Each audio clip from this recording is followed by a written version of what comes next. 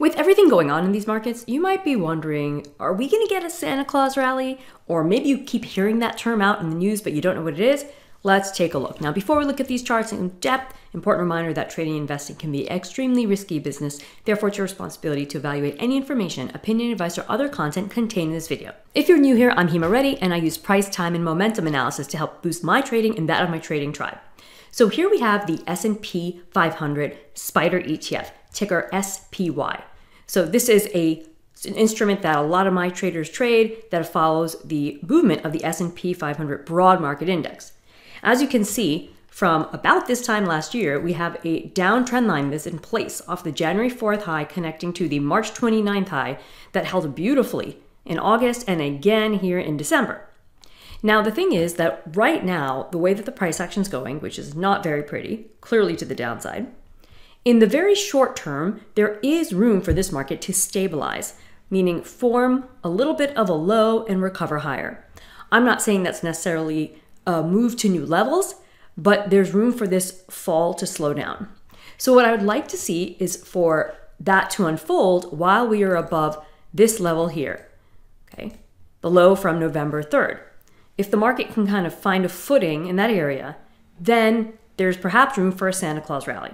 So what a Santa Claus rally refers to is the action of the market in December towards Christmas and often extending into the end of the year and the early days of the following new year.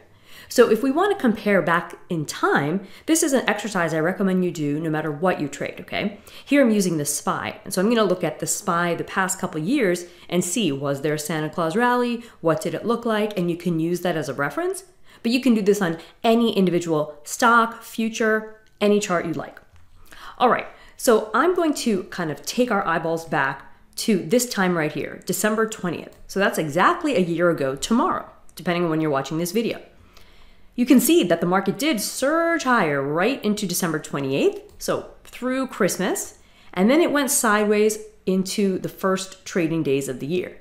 Then it started to fall, and it never recovered all the way back. So this gives us a little bit of a framework of the last Santa Claus rally, okay?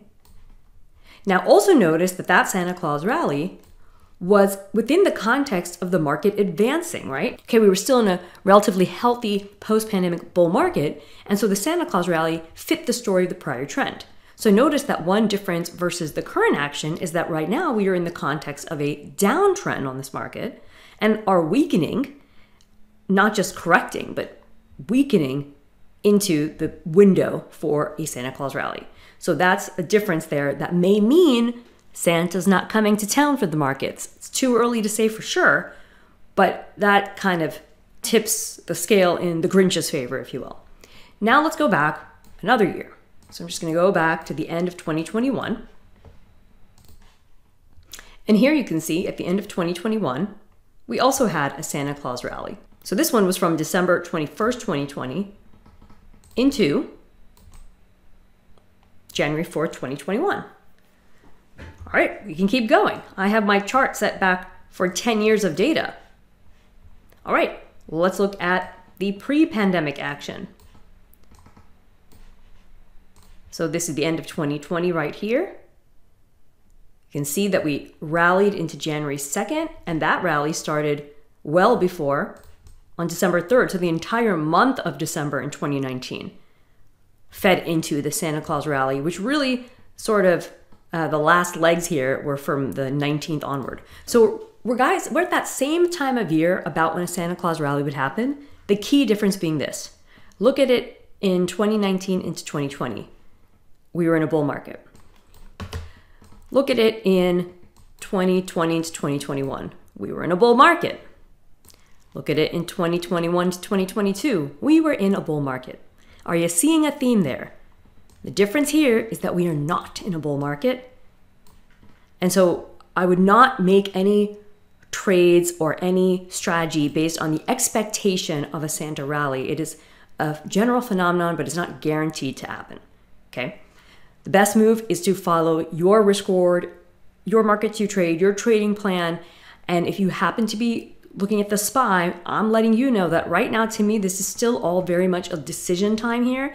If you aren't already short from this December 13th high, I think it's a little late to get short on this down move. I'd rather see a little bit of a recovery. However, because of the RSI power zones, my favorite momentum indicator back at the bull support power zone, and because of some other things I'm seeing with market timing as well as Gann pattern analysis, there is room for the market to regroup here and at least revisit these November, December highs.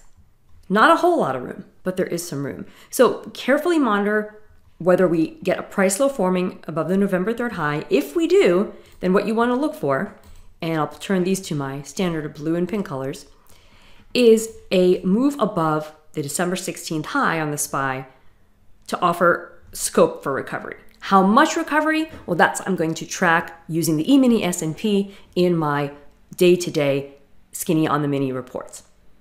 All right, let's see what happens. Let's see if Santa can come to town or if the Grinch is going to stop him in his tracks.